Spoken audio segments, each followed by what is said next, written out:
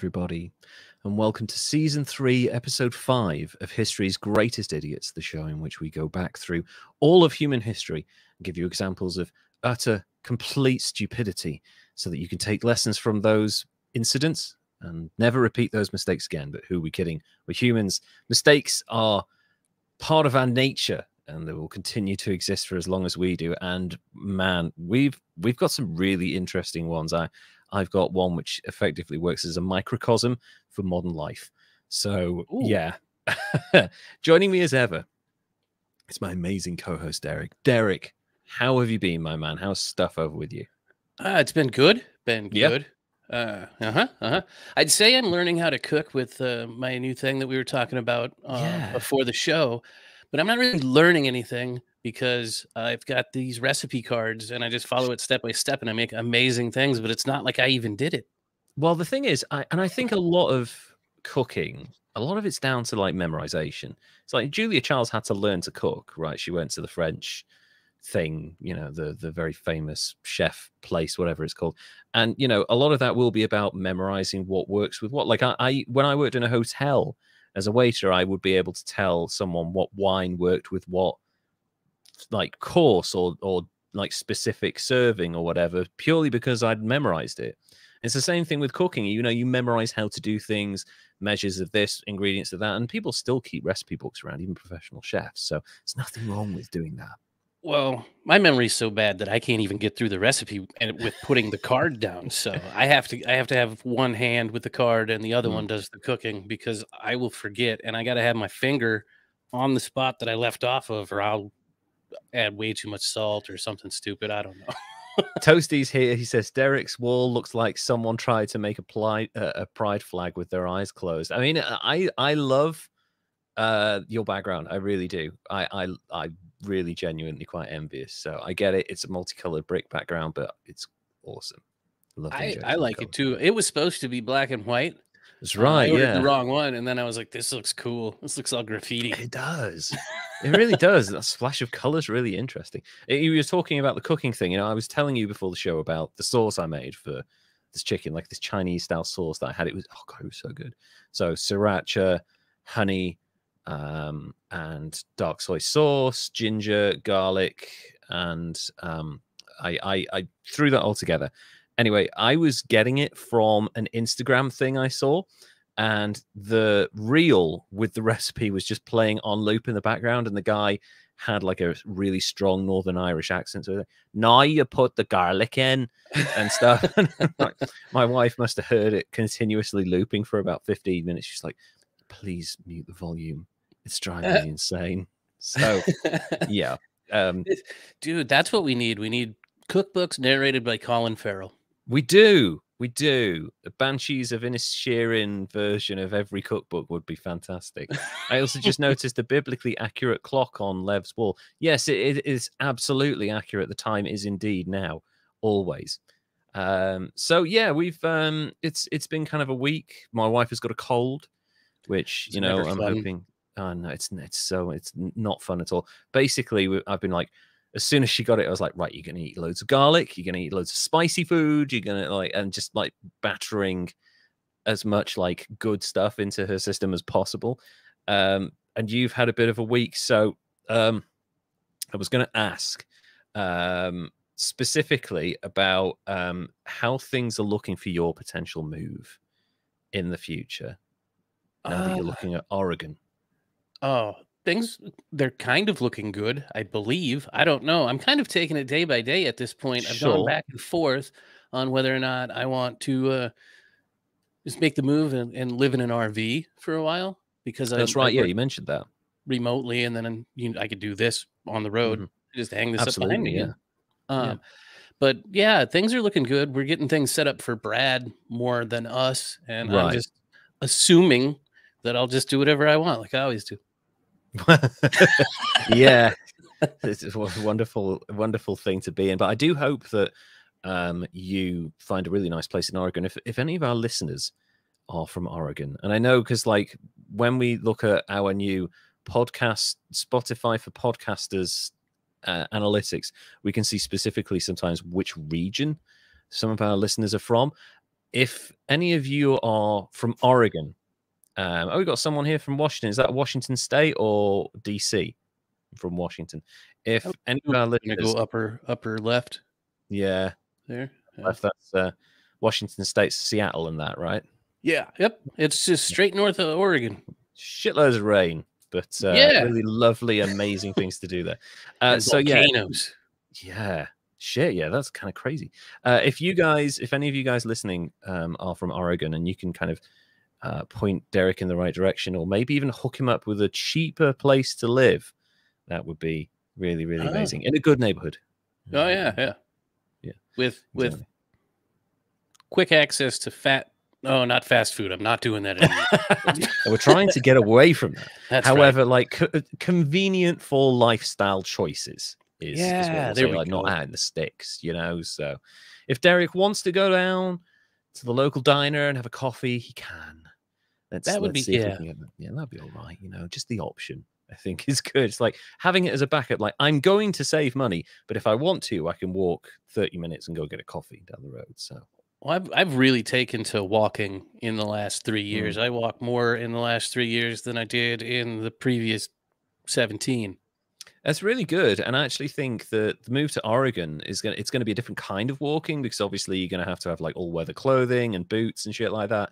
Whereas in Arizona, it's like you basically have like snake repellent or something, you know? So yeah. I'm going to get one of them big yellow slickers. I'm going to look like the Gordon's fisherman going out on some of the walks, I imagine. Yeah, absolutely. Like a giant hat as well. And if you really want to go for it, get those walking sticks that those people have. Oh yeah. Well, you got to have a stick. Like Toastasoid says here, they've got Bigfoots. Oh yeah. That's right. You're going to move to Bigfoot country. That's going to be fun. One. It might end up just being Matt Groening. You might just see Matt Groening walking down the road. It's like, oh, it's not Bigfoot. No, it's okay. It's just the creator of The Simpsons. That's fine. So, Derek, now that we've kind of covered how life is going for both of us, can you tell us about your specific idiot this episode, please? Okay. Well, the guy that I have for you today is just like everyone else that I have that makes bad decisions and affect people around them negatively. This dude is one of those, but his bad decisions were really, really horrible. Okay. But a lot of people were making the same decisions at the same time, but this guy just went all out for it. Here we go. He was born into two powerful families in Rhode Island, the DeWolfs and the Potters. Okay. He leveraged the family business into great wealth for himself and a seat in the U.S. Senate eventually. Oh, wow. He's got descendants all over the place here in the United States in all walks of lives, including a filmmaker that we'll talk about later on, because she's pretty cool. Toastasoid. Yeah. Is Peter Griffin? No, it's not Peter Griffin, unfortunately. Peter Griffin. Oh, yeah. Oh, yeah. Oh, I forgot all about how he was in that fancy. Lois's family was all rich. Yeah, they're all up there in the Northeast. It's hilarious. Yeah, they're all the Vanderbilts or something like that. They were called. Yeah. Well, this guy himself was said to be the second richest person in the United States when he died. Wow. His name was James DeWolf, and his family business was slave trading. Oh shit. Yeah. I was like, that name rings a bell. And then you said that. I was like, oh, right. Yeah. Yeah. His family was one of the big ones. We'll get into it. James was born on March 18th, which is yesterday for those of you watching live. March 18th, 1764 in Bristol, Rhode Island, to a wealthy and influential family. He was the fourth of 5 brothers and had 4 sisters. Although I could find the names of his brothers, I couldn't find any information on his sisters. I imagine that's because it was the 1700s, and history is written by men. So yeah, only care about the names of white men. Yeah, yes, white men. Sorry. Yeah. Well, I mean, anyway, his father was Mark Anthony DeWolf, who was a successful merchant and shipbuilder. That kind of plays into it later. He owned a bunch of ships that were involved in early slave trading with the Dutch. James really leaned into that when he got his chance to take over. But during the American Revolutionary War, he was just a teen and still joined in the fight, took to the seas, and served on a private armed vessel as a sailor on the ship. He took part in several naval encounters and was captured by the British. Hooray! Twice. Why couldn't we have killed him? Sorry, no. Because he was a young teen. Yeah. But they caught him twice, and he let him go quick because he was a teen or because his family was super stupid rich. Yeah, of course. Towards the end of the Revolutionary War, and before he even turned 20 years old, he made captain. He became the captain of a ship. And that's when he started to venture into the family business of buying and selling other humans. Wow. That's so dark. He actually would bring enslaved farm workers from Cuba to the American South to work on plantations. And he kind of did that strategically. We'll get into more on that in a minute. Rhode Island banned slavery in 1787, though. So you would think that would have put an end to the family business, right? Well, yeah, but people are going to find a way. Yeah, they continued to finance and run their own slave trade into Africa all that whole time. And one of those trips was super, super horrendous, and I'm going to get into it. Okay. And I want to say that it's kind of intense, and it could be, I don't know, triggering, I suppose. Yeah, let's put out a trigger warning right now for just to be warned. Yeah, be careful. This is going to talk about violence and slavery. Also, I want to mention that this portion of the story is borrowed from the article James DeWolf, the Rhode Island senator who murdered a slave and got away with it. That was by the New England Historical Society. So according to this article, in 1789, James is the captain aboard a slaving ship called Polly. An enslaved African woman in her middle ages came down with smallpox. Right. So they kind of freaked out. He ordered her to be quarantined and tied to a chair and eventually brought above deck. And when she got worse, he asked for volunteers to just throw the sick woman overboard. But the crew all refused, which... Cooper Anderson. Okay. It was this Anderson Cooper's ancestor. Yeah. He's probably related to a few famous people, I'd imagine. Maybe. Ton of people, I believe, came from this family. I believe he had like 12 or 13 grandchildren by the time he passed. So anyway, the crew refuses to throw the sick woman overboard, and the refusal is probably, though, because they didn't want to catch smallpox and not because they were morally opposed to throwing somebody into the ocean. Yeah, because they're already on a slave ship, right? But, yeah, James decided to do it himself. He blindfolded her, he gagged her so the other slaves couldn't hear her scream and get worried. And then he got one sailor brave enough to help him with a grappling hook, and they attached it to her chair and lowered her in the ocean, where she sank like a rock, drowned, and died. And according to one crewman's testimony, James remarked afterwards, "I regret the loss of such a good chair." Oh my God, what a fucking scumbag. Yeah. Holy shit. Jeez. So after that trip, James returns to Rhode Island on the Polly and records that he sells 109 slaves at a profit, and he keeps 10 for himself.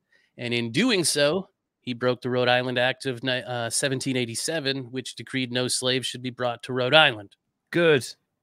Well, in 1790, James marries Nancy Ann Bradford, who was the great-great-great-granddaughter of William Bradford, who was the governor of Plymouth Colony. Oh, okay. Maine colony. Kind of a big dude. Her dad is also a William Bradford, and he's a sitting U.S. senator. Oh, fuck's sake. So he married into a powerful family that has the ability to protect him right at this time when he really needs it. Yeah. And by 1791, though, he still became a wanted man, wanted for murder. Warrant was issued for his arrest by Attorney General John Chey. And although like what he did on board wasn't unusual, murder on the high seas was at this time now illegal under the Federal Crimes Act of 1790. Yeah, isn't it a capital offense as well? Like, isn't that a hanging offense? I'm not sure if it was at the time, but I believe eventually with when you move into the whole pirates thing, which is, I mean, right around the same time, right? Yeah, not too far off. Anyway, somebody blabbed about the murder aboard, the Polly, and the federal grand jury investigated. But by the time they got it all together, James disappeared. Off he goes down. He's absconded to the Caribbean island of St. Eustatius, leaving his wife and children behind in Bristol because fuck them, I guess. Yeah. I can find another marriage of convenience to keep me in power. Yeah, pretty much. I mean, he's down there running the business. So he's down there in St. Eustatius, continuing the slave trade business, corresponding with his brother. Eventually, he gets discovered in the West Indies, and they charge him with murder. Jeez. Okay, good. 2 men that were on that ship testified that they had thrown the woman overboard to save the crew and other valuable cargo from catching smallpox. So it was totally cool. That made the prosecuting attorney file a formal declaration that he didn't even want to prosecute the case. So James is free. He moves to St. Thomas, settles into a good life for a minute, and he's charged with murder again. Good. Get this motherfucker. This time, nobody would testify against him, so the judge ruled in his favor and set him free. Oh, my God. What the fuck? Meanwhile, his well-connected family back up in Rhode Island is working to get those charges dropped in that state.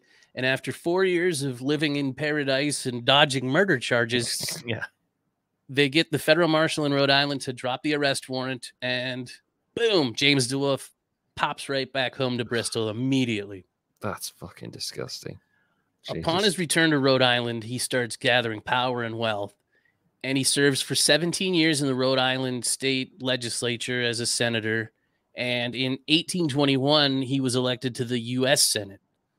Wow. The entire time he's serving, he's continuing the slave trade with his brother and nephew and other members of his family. How the hell? So at this point, slavery's what date are we in now? Let's see. Is it after the Civil War? Or 1791, 4 years from there, 1795. So nowhere near the Civil War then. 1795 to 1821, he served. Yeah. Anyway, his dad started importing slaves and enslaved Africans in 1769. Right. His nephew George continued the family tradition until 1820. Jeez. So the DeWolf family continued slave trade despite state and federal laws prohibiting most of their activities in the late 1700s. And their effort to avoid getting in trouble for this led them to arrange a political favor with, bums me out here to say this, but President Thomas Jefferson. Oh, God, yeah. So what he did was agree to split the federal customs district in Newport, Rhode Island, which allowed them to install their own customs inspector just for Bristol. Wow. Okay. Who ended up being the brother-in-law of James DeWolf. Of course. Who conveniently ignored any and all slave ships moving in and out of the harbor. And I'm sure he got a backhander for that as well. Yeah. All in all, over 50 years and 3 generations, the DeWolf family brought somewhere in the ballpark of 11,000 enslaved Africans to the United States. Some of them estimate as high as 12,000 people. That's awful. Also, Tosasoid with a great point here. Not the worst thing Jefferson did. Incredibly, that's true. Yeah, holy shit. Wow. 11,000 slaves. It's believed that the DeWolf family was the most successful, if you can call something so horrendous and horrible successful. I mean, they were the most successful slave trading family in the United States, which probably not a thing to be proud of. No, and I'm sure somewhere in, I don't know, some part of the United States, there will be a statue to either this family or this man, somewhere like that, because there's plenty of those in this country, even though a couple of them got torn down a few years ago. So, yeah. But wait, there's more. So, in addition to those exploits, the slave trade and Senate and politics and murder and all of that, he also earns sugar and coffee plantations in Havana and a rum distillery and a mill. And then him and his family start the Bank of Bristol and the Mount Hope Insurance Company, which was an insurance company that, what do you think they did? slavery stuff. They insured slave ships. Fucking hell. Between 1805 and 1807, the Mount Hope Insurance Company insured 50 different slaving voyages. And around that same time, James became the founding member of a consortium that formed the Arkwright Manufacturing Company in 1809, which built the Arkwright Mills in Coventry, Rhode Island in 1810. Mm-hmm. Yeah, I recognize that name. He's getting into some textile industry here. I wonder why. During the War of 1812, he starts fitting out privateers. Right. And they captured 40 British ships worth $5 million at the time. I don't know what that translates to because I was too lazy to do the research. Well, that's a lot. Yeah. Around that same time is he's doing the textile manufacturing, and it expands like rapidly, blows up. And those textile mills get all of their cotton from the deep south. Of course they do. Which is grown and picked and run by slaves. Yeah. So he gets just shittiness all the way around, this guy. After his brief stint as a murderer and politics and just overall bad guy monopoly dude, just run around owning everything. I told you he went to the U.S. Senate. That was March 4th, 1821. But he only served part of his 6-year term. He resigned October 31st, 1825, which I don't know why, but it happened on Halloween. So I'm assuming it was a ghost that spooked his ass from, maybe it was the one that he put in the ocean. Yeah. Oh, God, I hope so. Holy shit. He goes back from there to being a member of the Rhode Island House of Representatives in 1829, where he served until his death in New York City in 1837 at the age of 73. Ugh, he lived to an old age for that time as well. He did, with a ton of descendants. And I think it's important to mention that some of his descendants, like Katrina Brown, is a filmmaker who's making efforts to atone for the family's past. Okay, good. She co-produced and directed the Emmy-nominated 2008 documentary Traces of the Trade, A Story from the Deep North, which breaks down the DeWolf family's role in the slave trade in the United States. I've got a link that we can post for them to the PBS trailer to the movie, and I guess we'll post it in the description. Yeah, please. I'd like to do that. That'd be great. Just to give folks a heads up, the Hollywood Reporter said the film's key point is that the nation can no longer afford collective silence and willed amnesia about slavery, and we must confront these issues of race relations if we're ever going to progress in the United States. And Traces of the Trade is a place to start. And, I think it's good that we need to address and look at this and think about the fact that all of that whole area, all of that stuff that he built, all of the wealth that he had and created was off of other people's lives. I know. It's so grotesque. And, I mean, I'm in the UK. We are definitely not free and clear of like being able to say, oh, slavery, how terrible. Because like Bristol, Liverpool, these are cities that were built literally off the back of slavery. And there's a place in North Wales that I used to go to regularly called Penrhyn Castle. It's actually not a castle. It's a folly built by an incredibly wealthy man called Lord Penrhyn, who was an anti-abolitionist because he owned plantations. And when slavery was eventually abolished, he transferred his wealth into local Welsh mining kind of interests and tried to treat the Welsh workers like slaves and pay them as little as possible and have them working in horrific conditions. And as a result of his awful treatment of the local workers, socialism was born in Wales, and people started collective action and stuff like that. And Wales is a socialist country to this very day. So there's a part of that house. It's an enormous house. It's like Xanadu from Citizen Kane. It's got like 300 rooms. There's like 4 kitchens.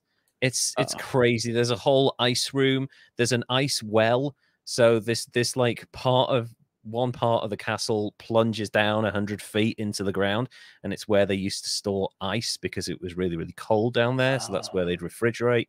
They'd bring the ice up and refrigerate stuff with it. Anyway, within the house now, because it's owned by the National Trust, is a display kind of giving people facts about his involvement in the slave trade and the awful shit that he did. And that's been put on by his descendants, the Penryn family, who still maintain like a flat within like the complex, which usually happens with National Trust places. And again, these people who are descended from this incredibly evil trade that have benefited financially their entire lives want to make it known. And it's incredibly fascinating when you look into like just the levels of like bureaucracy that went into slavery and the political and economic structures that were put in place to maintain it for as long as possible. It's so staggeringly evil, and the worst part is it's kind of tied with the early rise of the Industrial Revolution and the dawn of capitalism. And it's very difficult to view capitalism in any kind of positive light when you realize that a part of its birth is intertwined with the slave trade. It's so horrible. Yeah, it sucks. It like, does. and I think it sucks that I don't feel like I had a good education on the way shit actually worked. And you're almost taught history in school, I believe, like rose-colored glasses and great stuff. And like this guy's out here fighting, you know, with the founding fathers, and he's a hero of the country, and he's just dunking women into the ocean. And just an awful human being. I have no issues rating this guy well in the high 90s. This is someone, and I know, you know, this thing where we venerate people who are important after they've died, and that I'm sure that's happened with a lot of people in America who really don't deserve it, or at least have been kind of had their legacy reevaluated. This guy is every inch and every ounce of his legacy is dripping in evil, horrible shit. So I am quite happy to rate this guy like 97. Like, he is a murderer. Yeah, he's a murderer. He was directly, elbow deep in the slave trade, caused the deaths and imprisonment and, you know, enslavement of tens of thousands of people. And it's just I can't even wrap my head around why they were like, oh yeah, it's totally cool to own people. I just make them do the work for free. I don't get it.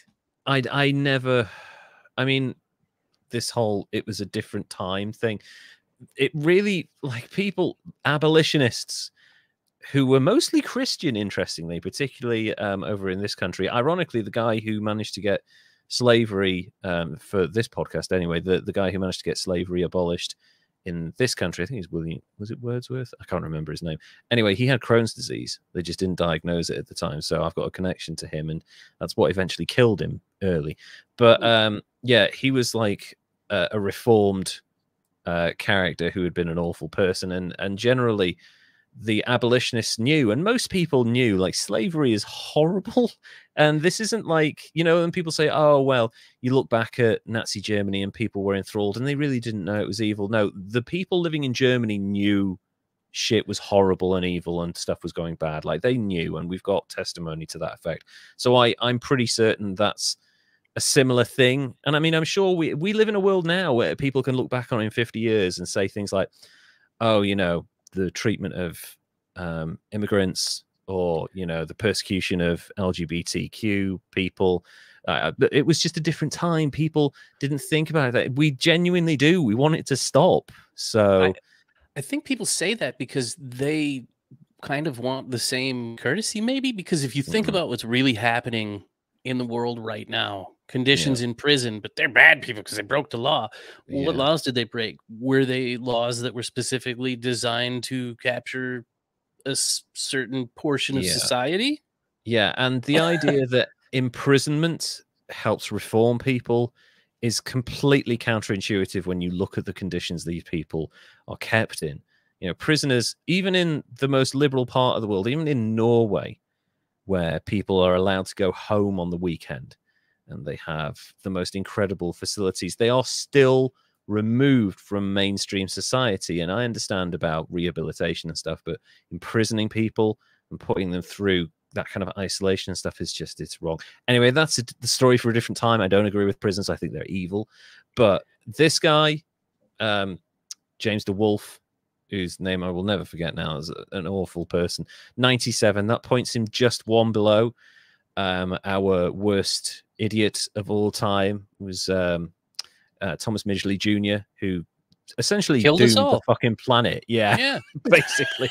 He invented CFCs, and leaded paint and leaded fuel were basically fucked as a result of him. But yeah, anyway, that was a really interesting one. Thanks for doing that, Derek. It is dark, but it's important that we highlight these people. I have something a little bit lighter, but in many ways, this situation works as a kind of a microcosm for modern life with billionaires and everybody else. So, okay. yeah, basically. I want to talk to you about modern capitalism versus medieval feudalism. And this is the story of when the Barclay Brothers tried to destroy the island of Sark. So, yeah, Sark, S-A-R-K. There's going to be a lot of very fancy words in this, because Sark is about as authentically medieval as you can get in the modern day times. Also, it's tied to Normandy. So you're going to hear a lot of very French sounding words and stuff. So the island of Sark, not quite close to Zoid, but the island of Sark, actually, Sark is kind of a bit heavenly, actually, and I'll get into that now. So before I should also mention credit for most of this, certainly once we get into the kind of the verses section of it, credit goes to an article from tortoisemedia.com, which I'd never heard of until I did this article. It's an article called Offshore Folly, written by Jane Martinson. And before we kind of get into the kind of the conflict, I should really tell you about Sark, the island. It's part of the Channel Islands in the southwestern English Channel, not too far off the coast of Normandy. Okay. So it's between England and France, much closer to France than England, but it's a British royal fief. That's F-I-E-F. It's a fiefdom. Oh, so what? Yeah, what's a I know it's fiefdom? Crazy. We'll get into it. It's a medieval term, which forms part of the bailiwick of Guernsey. Now, Guernsey's another Channel Island, along with Jersey and Sark, and like I think the Scilly Isles are in there as well. It's a whole thing. Tiny little islands that have got like really strange tax laws, and I'll explain why. With its own set of laws, Sark now, based on Norman law, and it has its own parliament. It has a population of about 500 people. This is a tiny fucking island. Everybody's Sark, in parliament. Everybody's in the parliament, pretty much everyone. Just a giant senate, and then they go out and there's no one to serve them food. Sark, including the nearby island of Brecau, I think it is, has an area of 2.1 square miles, 5.44 kilometers squared. Little Sark is a peninsula joined by a natural but high and very narrow isthmus to the rest of Sark. So it's got like a bit of sand from Sark and Little Sark here, and at certain points of the day you can cross that bit of sand, and other parts of the day it's under the ocean. So I'm kind of I see where I'm looking at the map right now. You're looking at it. I could put that up for people tiny. if they wanted. It's Please look up Sark. I've got to be honest, it's a really interesting island, and we'll get into it a little bit later on. They've got really weird traditions, but the real starting point for Sark is 933 AD. Sark was included in the Duchy of Normandy based on the traditional boundaries of the Lugdunensis Secunda and the Archbishopric of Rouen. Following the Archbishopric, not prick. Archbishopric of Rouen. Following the Norman conquest of England in 1066 by William the Conqueror / William the Bastard, the island was united with the crown of England. So this part of France that was part of like a Norman like region that paid like homage to the French king suddenly became part of England. Oh. So yeah, that's how we got bits of northern France for like 250 years. Anyway, based on the traditional, but I've gone on to that. So it's incorporated into England in 1066. In the 13th century, the French pirate Eustace the Monk, awesome name. Yeah, it is. Having served King John, used Sark as a base of operations for his piracy. So this is when it starts to become a little haven for pirates. It's like Tortuga in Okay. Pirates of the Caribbean films. During the Middle Ages, the island was populated by monastic communities, but by the 16th century, however, the island was uninhabited and used by pirates as a refuge and a base. So there's places they could hide their ship away from both, because it's like quite rocky and it's a bit odd. So anyway, And then there's some sand where they can bury their treasure. Essentially, yeah, and there's nobody there. So, and it's 2 miles. So where are you going to find it? Anyway, in 1565, the major turning point in Sark's history really happens. Helier de Carteret, Seigneur of Saint Ouen in Jersey, receives letters from Queen Elizabeth I, granting him Sark as a fiefdom in perpetuity on the condition that he kept the island free of pirates, paid £1.76 every year to the crown. Now, there's a little bit of a deep dive into the £1.76. That's an amount that the Queen was desperate to get rid of pirates. She didn't put in the contract that money was going to increase with the rate of inflation. So it was £1.76 forever. And his descendants just had to pay that every year.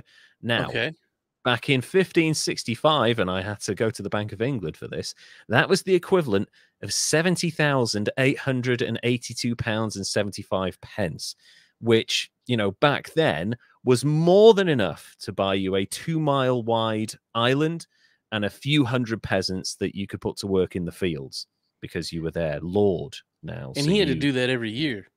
Every year he had to pay them that money. However, obviously now, you know, back then, it bought you an island and essentially a bunch of slaves, because that's basically what peasants were. They weren't really getting paid. They get to keep some of the food and they got to live in these houses, but they didn't get really anything. Mud huts. Mud huts, essentially, yeah. Now, of course, £1.76, that's like $2, which won't even buy you a Subway sandwich. So that's how much the current seigneur, whatever they're called, seigneur of Sark, pays to the crown every year, and he still pays it to this day because the rest of this contract, £1.76 to the Queen and the crown every year. They had to keep the island free of pirates, not slaves, and occupied by at least 40 men who were English subjects or swore an allegiance to the crown. So basically, he had to have a garrison of 40 guys who would fight off pirates if they tried to come on there and raid the place or set up shop there, basically. And as a result of that, the rest of it was his. So 10% of the island is populated by his bodyguards and him. And at this point, it's medieval times. He started duly leasing 40 parcels of land known as tenements at a low rent to 40 families, mostly from St. Ouen, where he was from, on the condition that a house be built and maintained on each parcel, and the tenant provided 1 man armed with a musket for the defense of the island. That's where the 40 men came from. 1 man with a musket, though? Well, 1 man each. Oh, so 40 families, 1 man each, sort of thing, yeah. So the 40 tenements survive to this day, albeit with minor boundary changes. A subsequent attempt by the families to endow constitution under a bailiff, as in Journey, was stopped by the Guernsey authorities, who resented any attempt to wrest Sark from their bailiff. So it's part of this like county, and he enforces it. And if you want to buy a property on the island to this day, you have to pay the seigneur of the island a huge commission on top of the house, the price of the house. But there are no taxes in Sark. Nothing. Income tax, property tax. There's no like, you don't pay national insurance, even though you get your healthcare for free. You don't pay council tax. So even though people come and pick up your bins and there's a police force and a fire service, you don't pay for them. The only thing you pay is money when a property to the seigneur when a property changes hands, and it's like a Swiss system. So even when someone inherits it from, say, a parent who's dying, they have to pay money to this guy. So so despite being briefly invaded by the Nazis in World War II, Sark remained, to all intents and purposes, a medieval feudal form of government from 1565 through to 2008. Yes, that's right. For real? For real. There were peasants working the land and paying dues to their feudal overlord at the same time that worldwide capitalist economies were crashing in the 2007 financial disaster. Whoa. It's Dude, crazy. That seems so weird. Like, it survived way past medieval times, past Enlightenment, past fucking early. It passed it through the Industrial Revolution, through all of the advents that we saw in the 20th and 21st century. The Black Eyed Peas were around, releasing shit music about partying when people were still legally defined as peasants on this fucking island. Well, how does that work then? They have to farm the land? They farm the land because they lease it. Okay. So they get to keep some of that. And most of the produce goes to the seigneur, who then sells it and exports it. Okay. And I think, like, I haven't gone into huge detail about how this has evolved. I'm sure there's an element of profit sharing, or they get some sort of benefit system from the government for essentially being unemployed. But yeah, they were still classed as peasants essentially because they were tied to the land and they couldn't leave. Yeah. In the early 21st century, there were people farming the land under the kind of the demonstrative glare of an overlord. That is who hard paid to wrap your head around for the privilege. And I've got to be honest, I don't think there's too many men walking around with muskets on Sark these days. So if a pirate wants to land with 100 men, he's pretty much got the island. So yeah. But yeah, I mean, there's some cool stuff if you look on Google Maps. Oh yeah, a lot of guest houses. Yeah, it's a very popular tourist destination, and that's part of the reason why we get to this problem.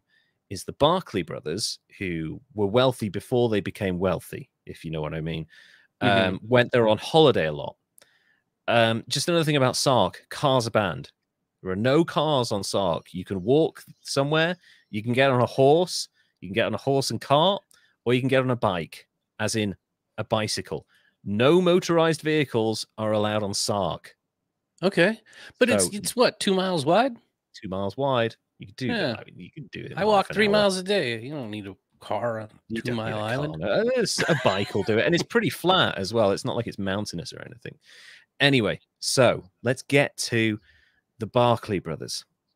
In 1993, the Barclay Brothers come on the scene, and they are British billionaires who at various points in their lives, depending on like what year it is, owned retail brands like Woolworths, Littlewoods. Yeah. I worked for them. You worked for Woolworths, yeah. It's probably a different thing in America, but they owned like the European arm of that. So, but yeah, I know, yeah, Woolworths is a huge name for people of our generation. They also own Littlewoods, Very, Yodel, which is kind of like a delivery service over here, handbag.com. And they also owned newspapers like the European, the Scotsman, the Sunday Business, and the biggest of all of these, significantly bigger than the rest, the Telegraph, which is kind of like the 4th or 5th biggest newspaper in the UK, depending on who you talk to. It's a very highbrow, ever so slightly less racist than others, Tory newspaper. They also owned one of the Ritz hotels. I don't know if it was London or if it was Paris, but they owned a Ritz. And around about the time they bought the Ritz, Parliament asked them, listen, you have an office in the UK, so you're doing business in the UK, yet you are classed as residents of Monaco, so you're not paying any taxes over here. Why are you living in Monaco, but you're doing business over here? And one of the Barclay brothers went, it's for health reasons. Oh, I'm so sick. Oh, the warm sea air helps me feel better. And everyone's like, the NHS is fucking free, bitch. You have to pay private healthcare over in Monaco. You could get the most you're going to pay is like £9 for a prescription. Get your ass over here and pay some fucking tax. Anyway, so they lived in Monaco. They didn't like paying taxes, and then they've spent a lot of time on Sark, which doesn't let anyone pay any tax except property tax when something changes hands. Alistair Barclay, and this is where we get into the article, and it's quite a narrative, so I'll give it to you as it is. Okay. Alistair Barclay was a young boy when his father and uncle bought the island Rockall in 1993. So that's the little tiny Sark. Yeah, off over there. Main Sark, yeah. They started building their mock Gothic castle and fell out with the local neighbors on Sark, the island next door. You can actually, if you Google Barclay Brothers Sark, you can see, like, from the ocean, there's a picture of their giant fucking folly, and it is massive. It looks ridiculous, and I don't know what the hell they were thinking, but, you know, I'll buy this island, I'll build a fucking stupid castle. I've got billions, you don't, sort of thing. It's a cool castle, though. It's cool, but what the fuck, man? I mean, come on. Should I show people? Yeah, it's so difficult. And also, like they said, they're kind of isolated, so it's a bit Bond villainy, really, you know? Yeah. I can't find it here now. It's so funny, though.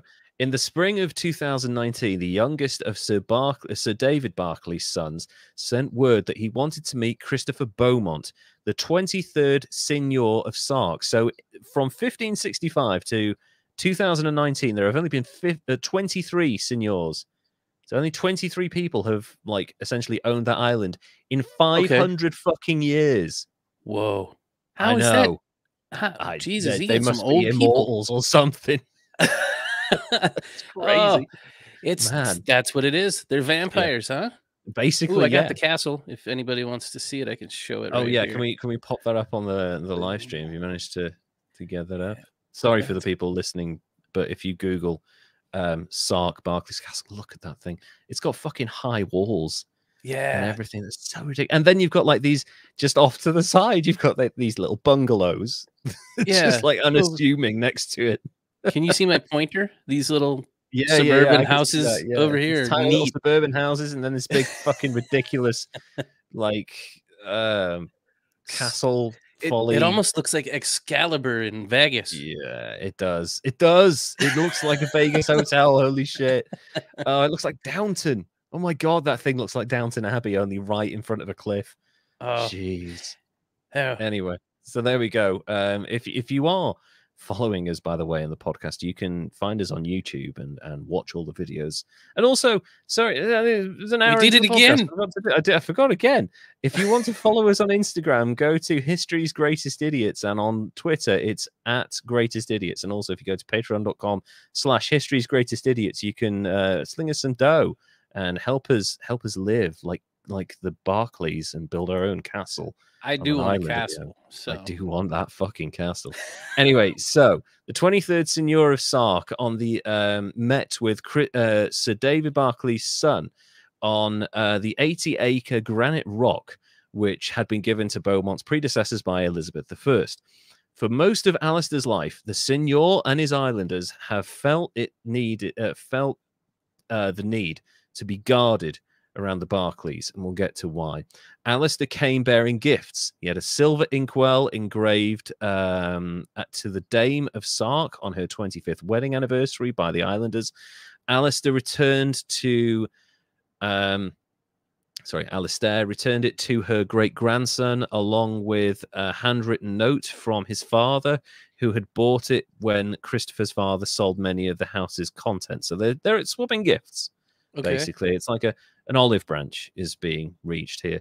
Beaumont, an amiable former army major who lived in the UK until his father's death in 2016. The descendants rule this island. Okay. It's a kingdom, basically. Shows me the sparkling set one dark January evening while sitting in the Signory, the grand manor house, which comes with the job. It was such an incredible gesture, he says. Earlier gestures from Sir David had been just as incredible, but possibly less generous. The Barclays' dealings with the inhabitants of Sark since buying the island next door in 1993 have been marked by fierce legal battles, complicated business dealings, and seemingly inexplicable retribution when thwarted. Yeah, these fuckers are vindictive. I swear to God. The Barclays had repeatedly called for the old signor to be removed from office, both in private and in the pages of the Sark newsletter run by his former estate manager, Kevin Delaney. So this guy's a very important figure in the story. We'll get worst neighbors ever. They're like, you're fucking shit. And they print it. And yeah, it's just this nasty vitriolic thing. The Barclays wanted the Signory out so bad that in 2010, they offered his family £2 million in return for his feudal lease and title. So they wanted to be feudal overlords of this island and pay the crown £1.76 a year instead of whatever fucking taxes they would have to pay to the British crown. Gotcha. Because they want to, you know, they like living in Monaco, but it's handy if the place you live on and essentially own is a helicopter flight from London, you know, like 45 minutes in a helicopter. And it costs you $2. And it costs you like less than a Subway sandwich to live there, for fuck's sake. Despite a democratically elected parliament by then, the title still allows the Signor to veto legislation and appoint the island's judge. So it's kind of like the Queen, like you can do it, but it rarely happens, sort of thing. Yeah, it seems weird to think about that there's a judge on an island that doesn't have cars. I don't know why that seems weird to me, but it does. It's so crazy. But also, being the Signor comes with other perks as well as owning doves. He's the only person on the island that's allowed to own doves because that's a medieval thing. And also, he's the only person on the island who's allowed to have an unspayed bitch. So every other dog has to be spayed or neutered, but his dog can walk around going, "Hey, boys." Oh, hey. Man, that is a weird rule. That's so fucking medieval, isn't it? It's like, you may own a pig, but you may not walk it across this bridge because then you'll have to pay a toll to the toll master. What the fuck is happening? It's so weird. Anyway, when he was offered £2 million, he declined because, I mean, you know, why not? He's making shitloads of money off this island already. But they really wanted this fucking island. So when the 22nd Signor died in July 2016, Sir David is rumored to have asked to buy the rights again from his son. But no one, least of all the current Signor, a man who wants to be on better terms with his billionaire neighbors, will confirm this. So it's just sort of a rumor, but yeah, they're definitely trying it. The Barclays' long-running battles with their neighbors on Sark seem inexplicable to residents. Having bought their own granite rock on Rockall and built a palace on it, why spend decades at war with the locals across a narrow strip of water? With its own laws and parliament for its now 450-strong population, the royal fief of Stark is difficult to get your head around in some ways. Its system of governance and way of life have remained largely unchanged since the first Signor arrived with 40 armed men in the 16th century. Islanders still travel on foot, bike, or carts, as cars are banned. This is when, at this point, I was like, I kind of want to move to Stark. To Sark, even. Some of that seems really cool, but then I'm also thinking, like, if you're not a billionaire, what the hell do you do there? Do I have to farm? That's the thing. There seem to be, like, the people who own the parcels of land have sold off bits of it for development. So there are now houses that aren't tied to, you don't have to fucking sow seed and shit like that. You know, you can now be a normal working person. You can work down the local newsagents. You can work in the local restaurant. You can work at the local bar. You can wait tables in the hotel's restaurant, or you can work remotely over the internet and work for a podcast agency and be a voice actor like me. Interesting. So, and I not need a pay work any fucking visa. tax. Yeah. I wonder if there's a visa, or if we can just buy the fucking next island and go, yoo-hoo, you suck. We're here now. So yeah, it sounds awesome. No cars, just a bunch of bikes, really beautiful scenery, very quiet, peaceful way of life, great food. I know this is a super American thing probably here. Go on. If they were like peasants, all that whole like how do you dress? Like where do you get your clothes? How do you get clothes? I mean, how do you get money? Like I don't know how any of that works. I don't either. I have no answers for you on this one. It's so unusual to find that there was a place in the world that still had medieval ways of working in 2008 is fucking crazy. It is. That shit should have died out 400 years ago. You just had to not notice it because it was just like, it's just the way it is. It's just a tiny fucking 2-mile island. What are they doing over there? Oh, they're sacrificing people in a giant wicker man. Sure. That's normal. Anyway, it's believed by holidaymakers, including the Barclay Brothers themselves as children. It's beloved by holidaymakers, including the Barclay Brothers themselves as children, and also those seeking a tax-free life. There is no income tax, no capital gains tax, or inheritance tax, nor any reciprocal arrangement with other jurisdictions. The tax system, such as it is based largely on the property and system similar to the Swiss forfeit. So you have to pay a little bit of money when you buy a house, and when you die and pass it on, even though it's not an inheritance tax, the person who gets the house has to pay some money to the seigneur. That's the only tax there is. I guess if that's the only tax, that's a good tax. It's fine. You know, let's say you buy a house for like 300 grand and you have to pay another 30 grand of that to the seigneur, but you never have to pay taxes again. I'd fucking do it. Yeah, it sounds good to me. It's a deal right there. Like, instead of losing 5 grand a year in taxes, I'll fucking give you 30 grand on top, mate. Here's your backhander. Do you want it in a brown bag? I'll give it to you any way you want. Like a giant check or anything. Anyway, the Barclays themselves have argued that they have helped the island, and indeed some local families have benefited from their presence, both from jobs and also from their readiness to buy up land and property. The Barclays currently hold more than 25% of the actual island's property. So they've just bought up house here, land here, and developed it and built businesses and bought businesses and stuff like that. But they've got a stranglehold on the fucking island's economy. This isn't a good thing. Like yeah. When you've got angry billionaires, getting them to own property, you're basically getting into Lex Luthor territory here. So, yeah. In 1995, the Barclays petitioned the European Court of Human Rights against Sark's primogeniture. Let me try that again. Primogeniture law of inheritance, which would have left everything to their eldest son and meant that they would have to pay a huge amount of tax on the receipt of the house. In the mid-2000s, the brothers went back again to Strasbourg because they were declined by the European Court of Human Rights because they're like, excuse me, we're trying to try war criminals here. We're not going to arbitrate your fucking house deal. All right? Yeah. They went back to Strasbourg in the mid-2000s to plead that Sark's form of governance based on feudal landowning rights was wrong as it was undemocratic. I want you to remember that phrase. Okay. Undemocratic. Okay. The Sark legislature changed both their inheritance and political laws, and as a result of this, the litigation was withdrawn. So they changed because they knew it was coming. They were like, right, we had a good run. Feudalism was nice for 500 years. It's time to join the rest of the world. But the Barclays weren't done. The disputes continued, most infamously after the candidates that they had promoted for the new democratic parliament failed to get elected. Whoops. These two billionaires placed their own puppets in a local election and lost. That's democracy right there, I guess. I feel like some other millionaire placed puppets in things and lost.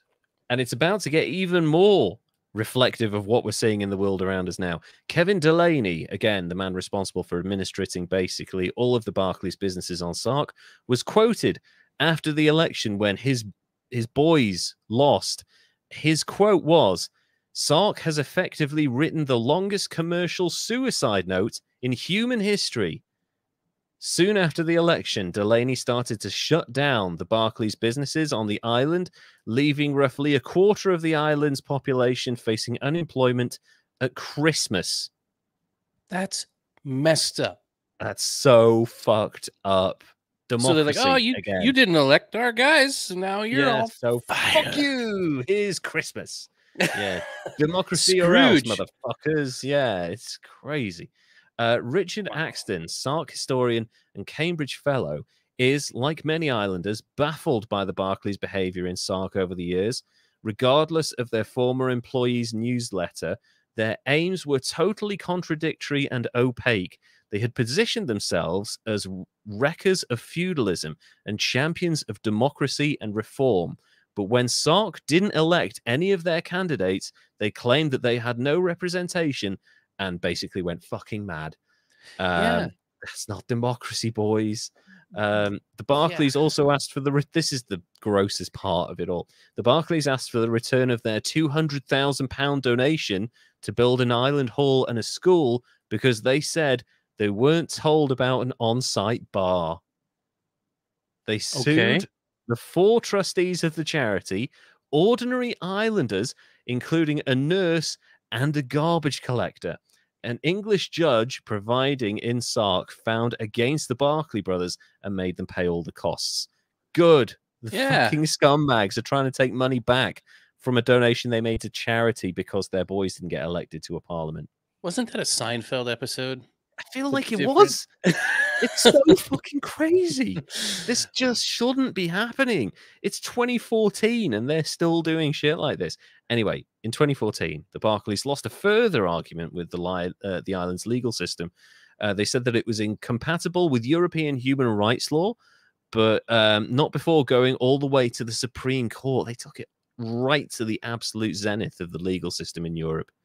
So one local resident said, "They've weaponized the law against us and we've done nothing wrong." Yeah, you haven't. You're just trying to live. And these fuckers are trying to take over your island. And because they're not able to, they're fucking ruining your life.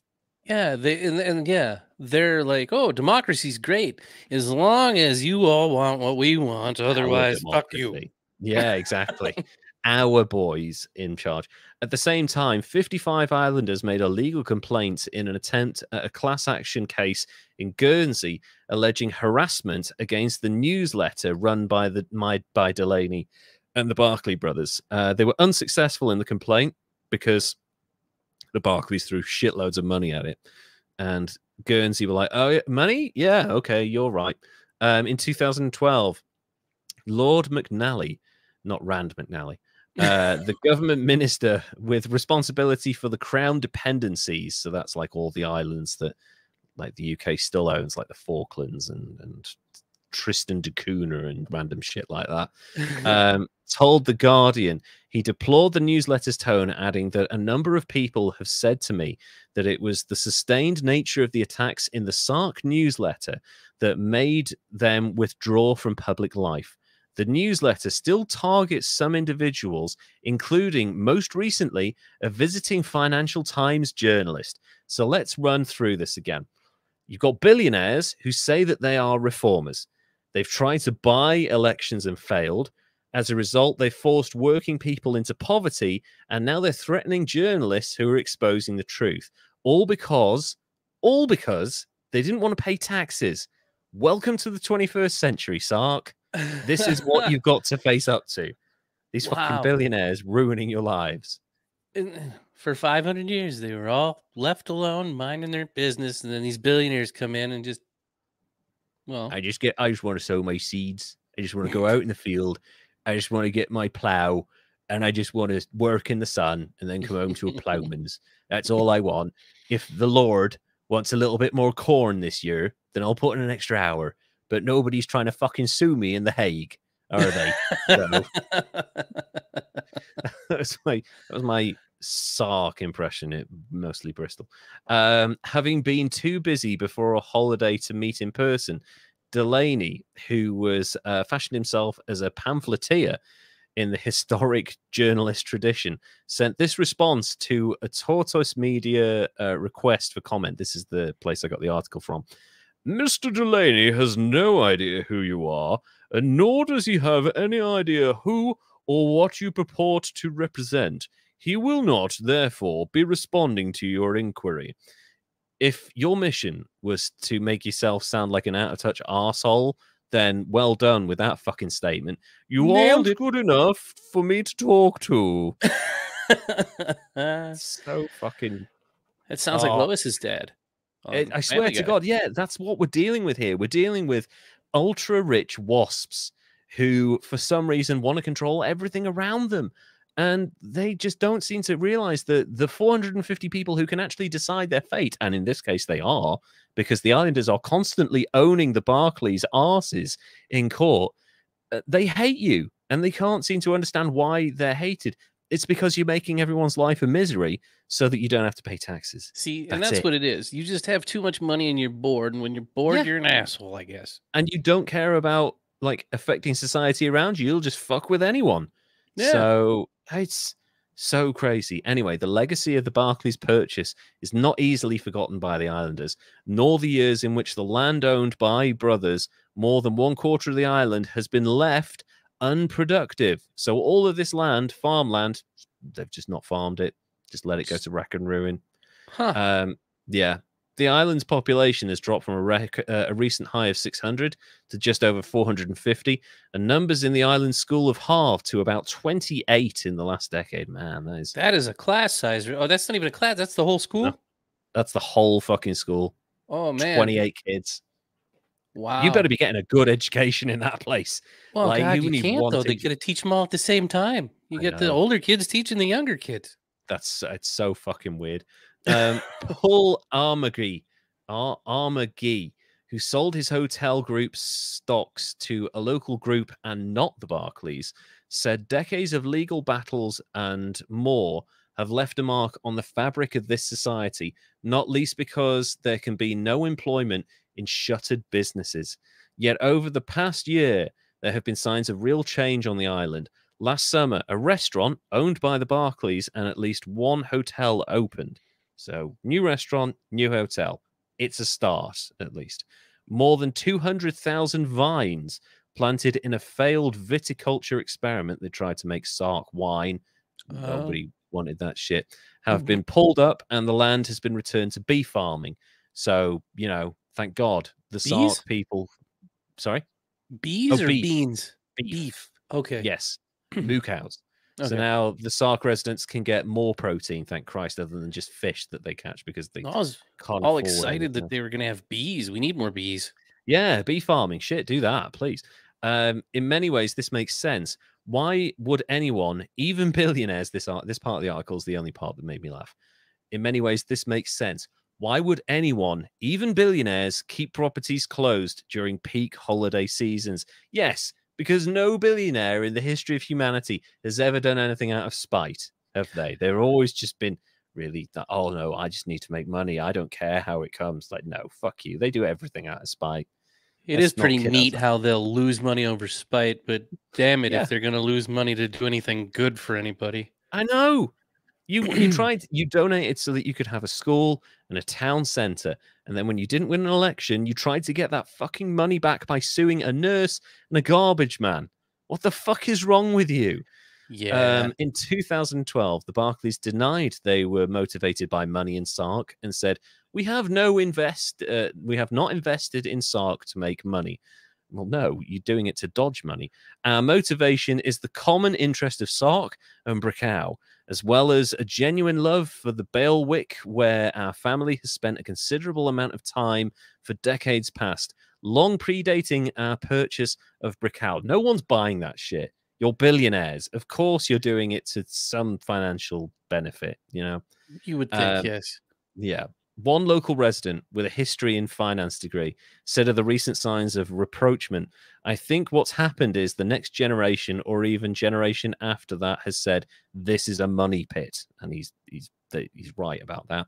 Throughout their time on Sark, Sir David has become the dominant force, with Sir Frederick, his brother, hardly seen for years.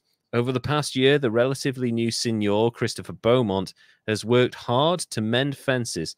I found him very reasonable, but I've yet to work out what he wants with Sark, he says of Alistair Barclay, the youngest son of Sir David, who has variously dabbled in motor racing and online property companies. He sounds like Mark Thatcher to me. So maybe we'll get lost in the desert. Yeah, exactly. Many islanders have tried to work out what the entire family wants from this tiny island near France.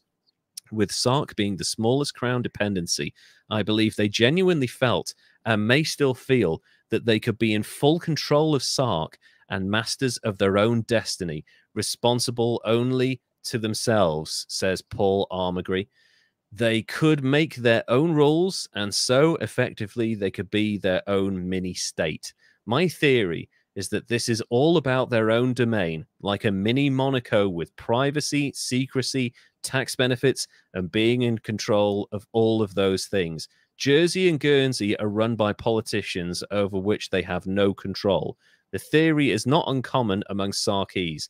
At least 4 islanders I spoke to, this is the writer of the article, I spoke to link the Barclays plans with the creation of a new Monaco, and yet the twins already live there. Some people on the island suggest that a mini Monaco within a helicopter day trip to London could fly under the radar of international authorities trying to clamp down on offshore jurisdictions such as Monaco and even Guernsey, where a financial services commission exists to keep an eye on offshore transactions but doesn't on Sark. Feelings were strong enough for an online petition to be launched to save Sark from the Barclay Brothers. Just under 14,000 people backed a complaint that the Barclay Brothers are trying to turn the island of Sark into a personal tax haven through propaganda and coercion. That's 35 times the number of the people that live on the island voted to get rid of these fuckers. It's kind of... Yeah. Yeah. Well, I gotta say, though, I kind of feel like at this point, they're still going so hard after it just because they were told no. Yeah. And actually, that is the exact point that the journalist comes up with here. All this furore seems a world away from the quarterly meeting of a chief pleas attended by just 13 of the 18 elected councillors. There's only 18 politicians on Sark running the entire island. Apart from the fact that the session begins with the Sarkese version of the Lord's Prayer, and the 3 women somewhat inexplicably wear black hats, which is some sort of hangover from medieval times, maybe. I don't know. Other than that shit, the meeting is like any other local council meeting, with concerns raised over electricity prices, the difficulty of appointing a new doctor, and the need for a new boat. Just, I need a new boat. All right, we'll try and find it in the budget. Christopher Beaumont, who is keen to help re-establish a new island dairy and has helped organize music festivals with his wife, Sarah, since moving into the Signori, that's what it's called, wants to move on from the island's long dispute with the billionaires next door. Besides, he has no idea why the 2 men battled for so long with the islanders, including his father. Why Sark? He says, perhaps it's because it's something that money can't buy. There it is. Yeah. There it is. And you are absolutely right. They want it because they can't have it. Because they keep... It's that girl that keeps turning you down. No matter what you do to try and impress her, she keeps saying no, but that just makes you want it more. And these fuckers are out of their minds for their own private fiefdom. And that's essentially what they tried to do. They tried to buy the title so that they could be lords of peasants in the 21st century, despite then saying, no, we want to bring democracy. You tried to buy the fucking... Right. Tried to buy the democracy. You can't do that. That's not democracy. I know. It's another example. And this is why I loved researching this when I found out about it. Because I knew a Sark of, like, mostly from, there's a very famous ship in this country called the Cutty Sark, which was like a Okay. wreck or something. Anyway, I was completely unaware that it was a fiefdom until recently. I was unaware of the Barclay brothers trying to fuck with every single person's life and all of this craziness. And when I read it, I was like, this is just modern day life. This is two billionaires like trying to buy whatever they can so they don't have to pay taxes and then just ruining everyone's lives when they don't get their own way. Yeah. And it's just a perfect microcosm of the world we live in at the moment. So what do you think of the Barclay brothers and the island of Sark? Because there's a lot to talk about here. First of all, the fact that it was still a fucking feudal government until 2008. That's so weird. And So then, weird. like, I can't wrap my head around how that even works. Like, if you're born there and you grow up, and then, like, do you leave? Is there television? Like, I don't know how does that work? So there is TV. There's internet. There's TV.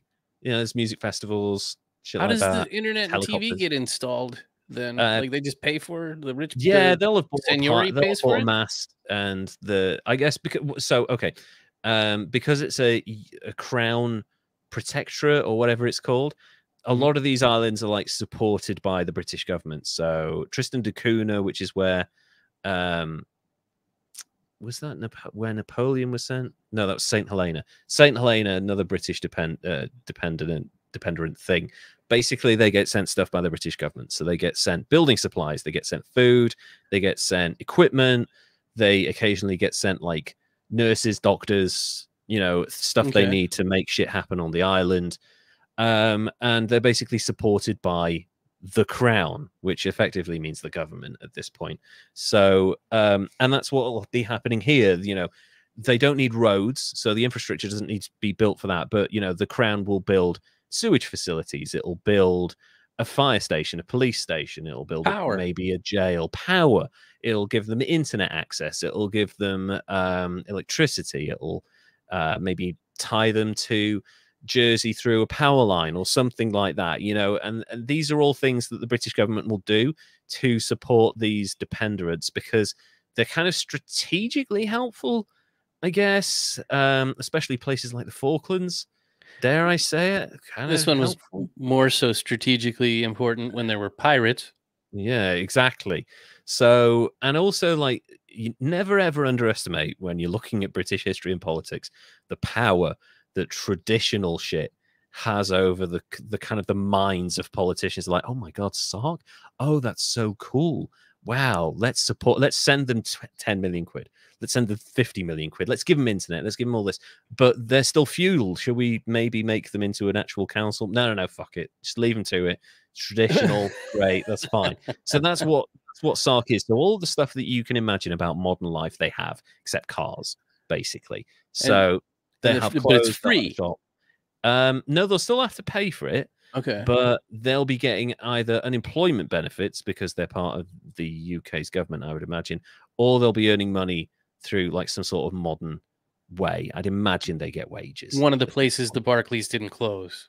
Yeah, one of the few businesses remaining open on the island. So, yeah, that's Sark is weird, but it sounds kind of cool at the same time. It reminds me a little bit of what's Newfoundland. Reminds me a little bit of that. Okay. Like where you go to Newfoundland, as it's said, you can kind of hear in some of the residents the leftover remnants of the people. The accent is still the same as it was for the people who landed on the island, you know, hundreds of years ago when people emigrated to the United States. So they've still got the same accents and way of speaking that people in the UK or other parts of the world won't have heard for 400 or 500 years because that way of living has not been interrupted. So it's which is cool as hell. Yeah, I almost wish I would have been able to grow up that way. However, I do enjoy the internet and doing my little show. I do enjoy antibiotics, yes, and like clean stuff, and women in positions of power that don't have to wear like black hoods or some shit. Like that's weird. That's weird. Here, put this on. You're shut up, woman. Put this over your head. You're ruling now. Yeah. So it's odd, but it sounds slightly idyllic. But then the Barclays are obviously like, ooh, this could be ours. You know? Yeah. Yeah. And that's basically this whole. We want to do it for Sark. No, you're not fooling anyone, you know? Yeah, you want to do it for Barclays. Yeah, exactly. You want to do it because you don't want to pay tax anywhere, but you want to be closer to home, so you want to move from Monaco to Sark, basically. So, yeah. Yeah. God, these guys suck. Just the turning people like, just, hey, you know what? I didn't get my way, so now you are all fired. Yeah, exactly. Just and to not just do that, because like I mean that in itself is probably illegal. Like just like, hey, I didn't get my way, you're fired. They actually announced it through their spokesperson, who was like, you just signed your own death warrant, and you just shut the whole fucking place down. God, something in Basically, the international court needs to happen against them, don't it? well, yeah, and also like leaving fields to go fallow and not be farmed, like you're actually threatening the nutritional stability of the island and the health of the Yeah, islanders at that point. Because if they can't get like sustenance because say there's not as much food as there normally is, then you know you put a burden on the British government. I don't understand the thinking. So much of their thinking is so counterproductive to what they say they're trying to oh yeah, achieve. And even if it's like, even if they came out and said, we just want to live here tax free, fuck it, you know, that's what we want to do. Even if that was your goal, what you're doing is completely counterproductive because now everyone hates you. yeah, So it's the kind of thing that is so fucking stupid and so egotistical that only cult leaders and billionaires would do it. exactly, and that's why Yeah. I'm So gonna score them. obviously not as high as James DeWolf, who was a murdering slave trade person, but pretty fucking insane, these guys. Yeah, they're a solid 85 I because will take 85, yeah. they suck. Yeah, just fucking with So, people's lives because they can. yeah, and Ah, that is an idiot, just yeah, ruining people's lives because they can.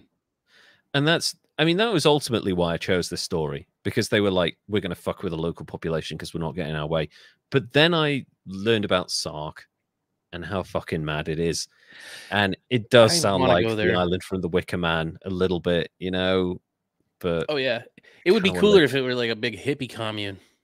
That would be cool. And I mean, to be honest, you know, 450 people, they probably know, everyone probably knows everyone's business. I would imagine, you know, it's kind of like that. I'd imagine the pace of life is very slow. It'll be, because it's got traditional values, it'll be pre-industrial. So this place has never been affected by the Industrial Revolution. So the idea of a 9 to 5 and weekends will just probably not really exist in a way of living. Gosh, So you'll just work until the job is done and then stop right? working, which Yeah, is that makes great. sense. Yeah. That makes absolute sense to me. Work until the job is done and then stop. It's actually the one place where that still remains true is French wine makers, who have a saying which translates in English to um, produce, what is it? Work less, produce more. So you go hard as you can until your job is done, and then you stop. Even if it's like midday, 2 o'clock, 3 o'clock, you just stop, and then you So fuck off down the pub or something. so I should have been a French winemaker because that's my Basically, theory is I will work and get everything done so that I yep, can be left alone. absolutely, yeah. There's going back to the Welsh philosopher whose name I forget every single time, who said that any society that works more than 4 hours a day has failed as a society, because there should be enough work for people to just have to work 4 hours and then enjoy the world around them and live in comfort. Oh And god, that's, especially with the automation that's happening these days. I know, and AI and ML and machine learning and shit, like that's probably like 20, 30 years away from being a reality. I mean, the 4-day working week is picking up momentum everywhere we look. So yeah, but in terms of Sark's way of life, it sounds pretty idyllic. It sounds very popular with holiday makers. And I genuinely would quite like to go there. I'd imagine we'll have to get there by sea, which is one of my least favorite ways of traveling. But yeah, because I do not like vomiting, Ah. and that's always what happens when I go on the water, unless I'm swimming in it. So yeah, so Sark, really amazing place. The Barclays decided to fuck with it because they're all powerful lunatics. And then we've got James DeWolf, who is history's top American senator scumbag, basically. Yeah, Yeah. I think, I mean, okay, politics produces some pretty horrible, evil people. I think we're going to struggle in the Western world to find people who were as knowingly evil as James DeWolf was in public life, just horrible human being, and the Barclays, who were just basically sociopaths, just devoid of any idea of how to operate in normal society. So the rule here is people in positions of power that might appear slightly dodgy probably are 10 times worse when you go, you know, when you look underneath the waterline and see the rest of the iceberg. Peel back that layer. Yep. Yeah. Kind of shitty. So that's our show for this week. Although I didn't do it at the start of the show, I did it in the middle. I'll do it again now. If you'd like to follow us on social media, please go to History's Greatest Idiots on Instagram. Go to @GreatestIdiots on Twitter, where we stream live, actually, so you can catch our live streams there. You can also catch all of our live streams live on Twitch, which is on my Twitch channel, which is Why All the Anger.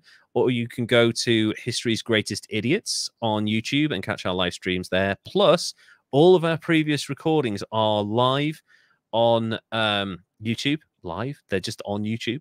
Yes. So I did a calculation, Derek. You'll be interested to know this. We have, probably looking at the stock thing now, 84 hours of content now. Good Lord. That's in audio and video form. So if you want to consume 3 and a bit days worth of me and Derek talking about utter human stupidity, please do that. Also go to patreon.com/History's Greatest Idiots if you'd like to sling us some money so we can control the lives of peasants living on a tiny island just off the north of Normandy. I had a lot of fun researching this. What about you? I mean, it would have been tough researching David. It was interesting. It was eye-opening. It was just a lot of, dude, why the hell did they think that was okay? Yeah, even back then, I think people probably knew it wasn't okay. Yeah. Despite the inherent racism of society at that time, I think most people would have known that owning a human, not such a cool thing to do, really. Yeah, not so much. Just gross. Man, on the social medias thing, though, I kind of want to hear from our fans and followers and stuff on what type of content that they want to see on their reels, and do they want little one-hitter things like our friends over at Hightailing Through History? Do they want just clips of the show so they can avoid, my randomly laughing at nonsense? Just the good parts. Yeah. Honestly, yes, please send us your information. Also, if you're listening on the podcast, there are Q&As and polls that we do regularly. Feel free to get in touch with us on our social media. We also do both, linked in the description of this video and audio. You'll find links to both of our social medias. So mine and Derek's are both linked there. We both have link trees. So please click on those. You can get in touch with us on those various methods as well. We'd love feedback. We would also love to be able to produce more kind of social media content for you guys. We both work full time and we're both married, and I have an autoimmune disease and we both have side hustles. So it's so difficult for us to produce extra stuff, but we really do want to produce more stuff for you guys. So any suggestions you have, please send them our way. And we would love to hear from you. And anything on the Patreon or Buy Me a Coffee or any of those things goes a long way to help us present more content to entertain you. It really does. And thank you so much for your time, because we've noticed that we have, last time I checked, 666 followers on Spotify alone. I screenshotted that. I don't know why. Yeah, I know.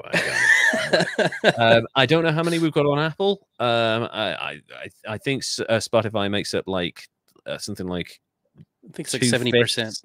Yeah, of our overall listenership. So I'd imagine we've probably got about another 300 on Apple. I'll find a way to check that soon. So we're probably at 1,000 followers. So to the people out there who've listened to us for the last 2.5 years, we really do appreciate you all. And You're thank awesome. you so much for your support. You are amazing. And we really enjoy doing this. A lot of this is one of the reasons I enjoy this so much, is because I get to chat to Derek. It is always good. It's so much fun. And we didn't know each other before we started this podcast. I put an advert out there. Derek responded with the most amazing, or not really an audition, kind of an introduction about himself. And I was like, this is the guy. This is the guy I want to do the podcast with. It was so good. So I'm just happy you picked me. I'm happy to be here. It was fun. It's been so fun. Much fun. It is fun. And we will continue to make more. So it's my birthday in 7 days. In a week, I will be 42 years old. Happy birthday and welcome to the club. Thank you. I look forward to being 42. If it's as good as 41, then I will be constantly exhausted, but reasonably happy. So yeah, I'm going away on holiday. Derek has got loads of stuff lined up to take care of, and you've got to continue getting your son ready for college and stuff and work. So we'll see you in a couple of weeks when we will have other idiots. I already have someone in mind. Ooh. I know. I don't want to. I kind of do too, but I'm scared of going after Scientologists. Don't be afraid. Do it. Okay. They don't sue anymore. They're scared of the internet now. Fuck them. And if the Barclays sue me, they're just going to get debt. Yeah, and Barclays, if you're not happy with anything we've said about you, I think they're both Barclay brothers are actually dead now. So if the descendants of the Barclays want to sue me, I don't think I've said anything inappropriate or out of tone or toe with what they've tried to do. But you are welcome to my debt as well. You know, it's a mortgage and student loans that I still haven't paid off. So yeah, have at it, boys. So thank you guys so much. We will see you in a couple of weeks. Derek, would you like to say goodbye, please? Bye, everybody. Thanks for listening. Thank you so much. And we will see you in 2 weeks. Take care now. Bye.